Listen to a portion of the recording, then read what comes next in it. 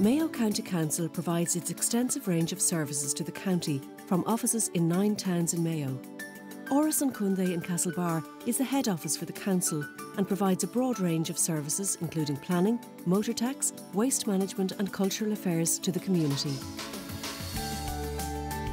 Unlike, let's say, a new build scenario where in the very recent past we would have done new civic projects like Castlebar Courthouse or Belmullet Civic Centre, where we would have from day one designed in the accessibility requirements on paper.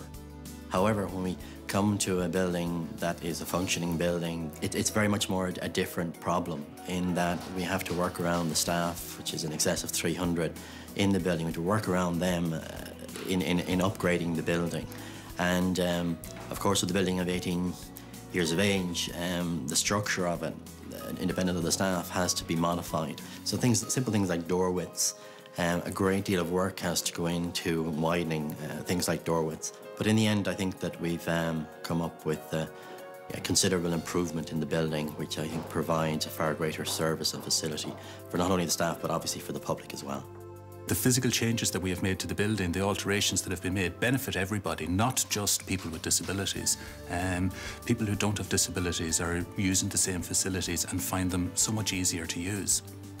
By consulting properly with the users or people with disabilities, we find out what their actual needs are as opposed to our perception of what their needs are.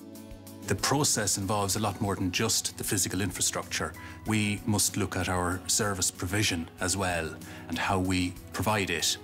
We also must look at our IT, our website. So all the changes that we have made have a much more global impact for the organisation at large.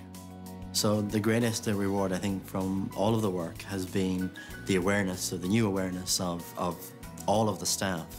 And I think that they have a greater appreciation of the requirement for disability access and every other aspect of which we need to provide for accessibility in general.